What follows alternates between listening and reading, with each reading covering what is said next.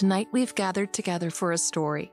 In the world of Greybobby, this faithful puppy and his sister Betty the bookworm venture out once more to learn all they can about the God who made them. Let's settle in for another bedtime devotional with Pastor Zack.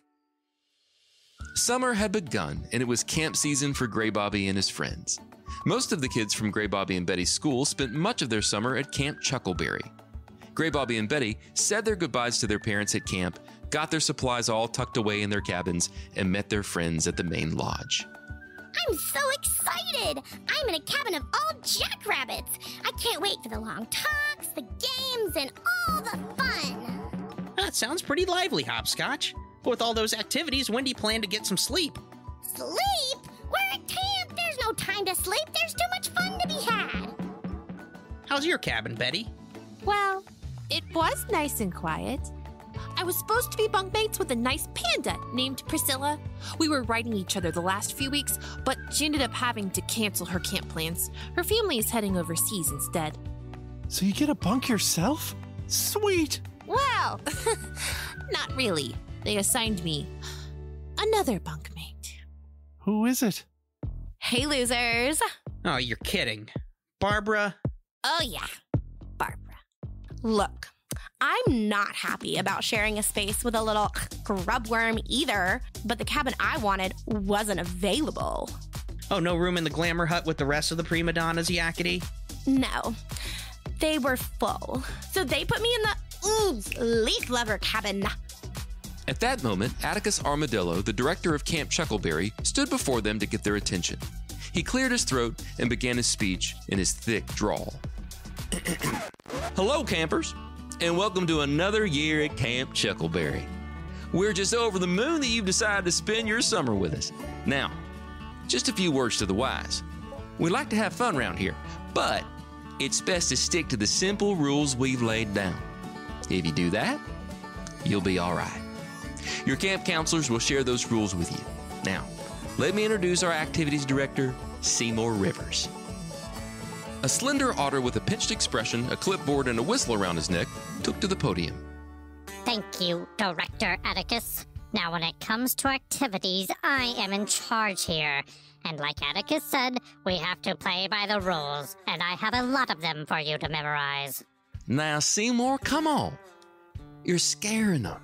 But Atticus, we've got to keep things in order. Seymour, I just said their cabin counselors are going to give them the rules. Now, don't go getting them all rattled.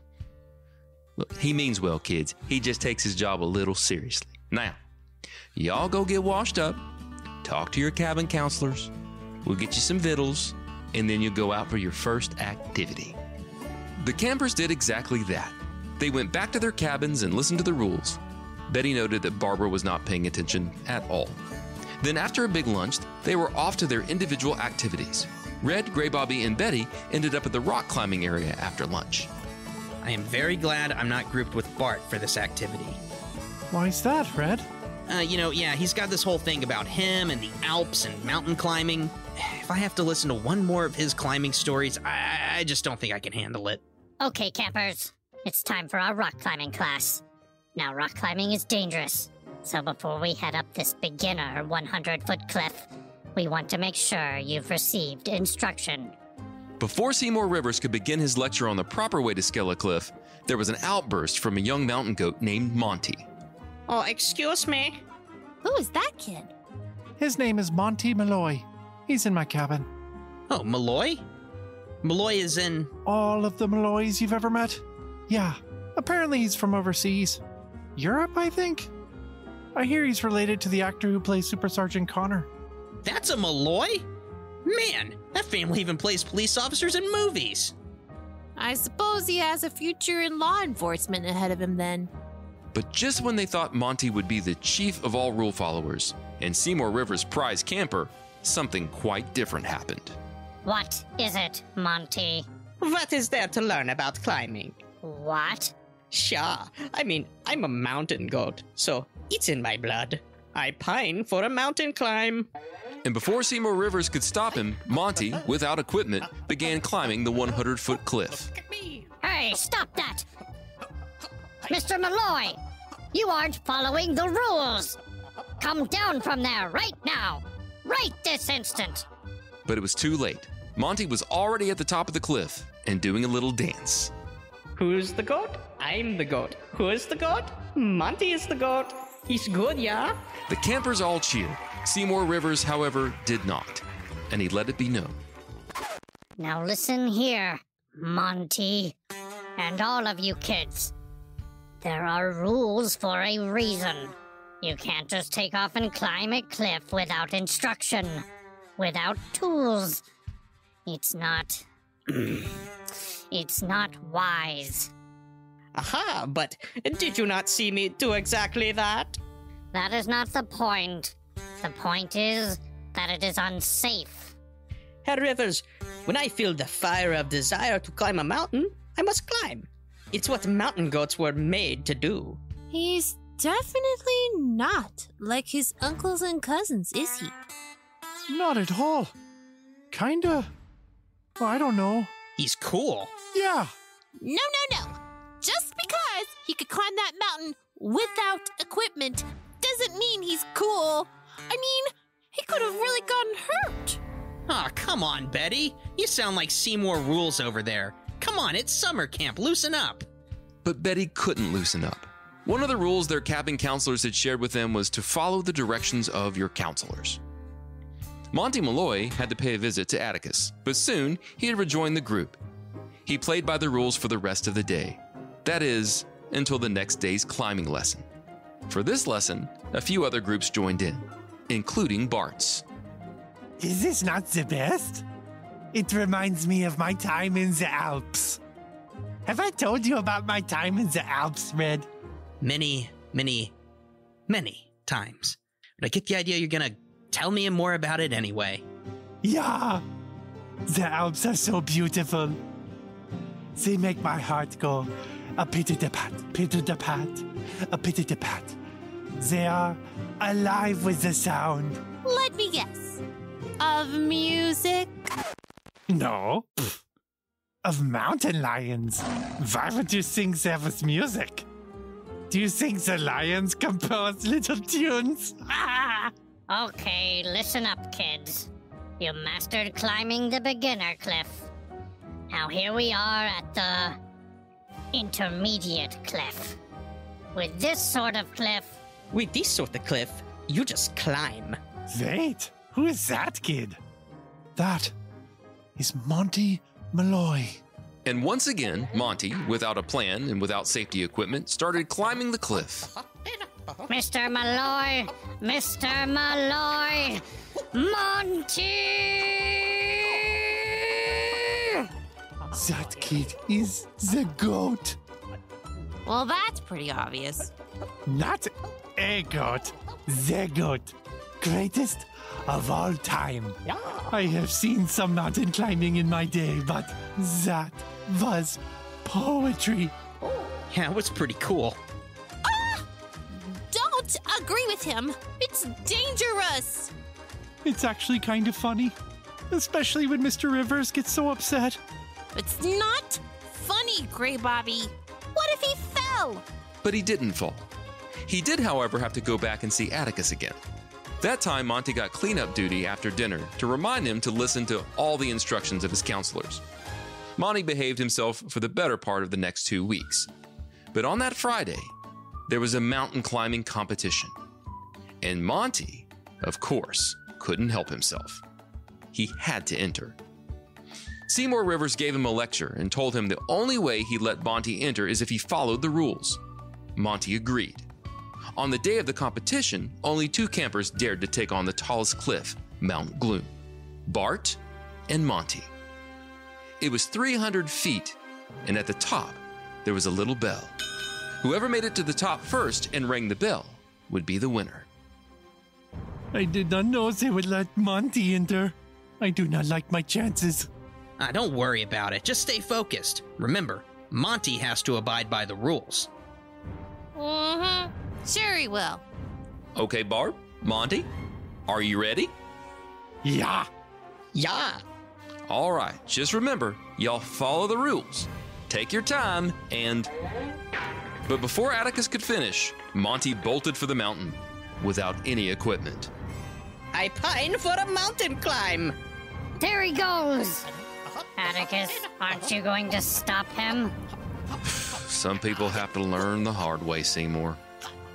Oh no, there he goes! I will never be able to catch up! As Bart started up the mountain using the equipment and following the rules, Monty zipped up the side of the cliff. The campers cheered, and Monty kept climbing. Bart was sure he had lost. But as Monty reached for the rope on the bell, his foot missed, and he started to fall. The campers all gasped and watched in horror. Atticus, however, didn't seem concerned. Atticus, why are you so calm? Settle down, Seymour. It's gonna be all right. Atticus whistled, and from the top of the mountain, a large eagle swooped down, grabbed Monty in his talons, and brought him safely back to the ground, setting him right in front of Atticus Armadillo. Well, well, well, Monty. Looks like your haste finally caught up with you. You should be glad you aren't hurt. I am so sorry. When I see a mountain, I lose all sense of reason. If Uncle Greybilly were here, he'd probably be reciting a proverb right about now. As it so happens, I graduated from the school of Uncle Greybilly's favorite proverbs. He was my cabin counselor here when I was a youngin'. And one proverb he mentioned to me back then comes to mind now. Proverbs 19:2. Desire without knowledge is not good, and whoever makes haste with his feet misses his way. Now, if that wasn't just lived out right before us today, Monty, just because you have a desire to climb that mountain doesn't mean you should just run off and do it. Because quick decisions like that can lead to a big fall. That's called impulsiveness, and it's impulsiveness that is rarely, if ever, wise. We need to ask Jesus to help us not to be impulsive and not to follow our desires rather than following careful planning. And we know that when we follow our desires rather than Jesus, well, we just end up in a real pickle. I did it! Me! Bart, after climbing up the right way, reached the bell at the top of Mount Gloom and rang it in victory. Oh, it's high up here. I should not have looked down. And afterwards, they all had cake for dinner to celebrate, except for Monty, who was washing dishes so it would help him to remember desire without knowledge is not good, and whoever makes haste with his feet misses his way. What did we learn? Now, hold up there. I think they got the point, Mr. Narrator. Impulsiveness can lead to a right bad end. We need Jesus to help us think things through with wisdom instead of looking before we leap. Perhaps we should just cut to the prayer, because the prayer is the power to give us the want to. Agreed, Mr. Atticus. Let's pray. Heavenly Father, help us not to make quick decisions based on our desires, but instead, give us the want to, the desire to follow the lead of Jesus. Give us the wisdom and the knowledge to look before we leap. In Jesus' name we pray, amen. Now let's quiet our minds and our hearts with a good night song.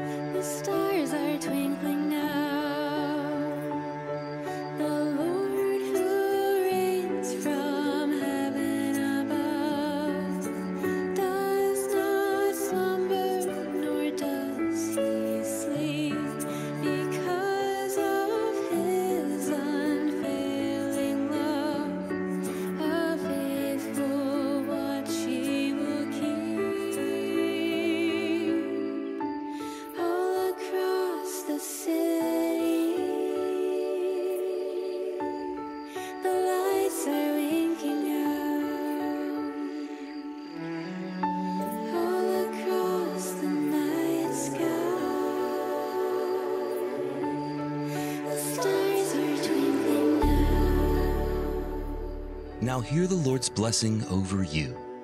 May the Lord bless you and keep you. May the Lord cause his face to shine upon you and be gracious to you.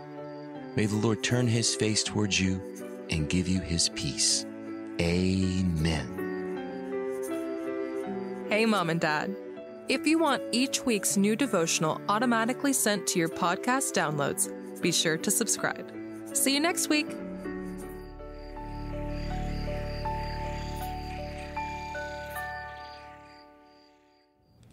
Oh, he's high up here. High up here. Echo! Echo! My heart goes a pitter-pat, a pitter-pitter-pat, pitter-pat for the mountain. Hello? Hello?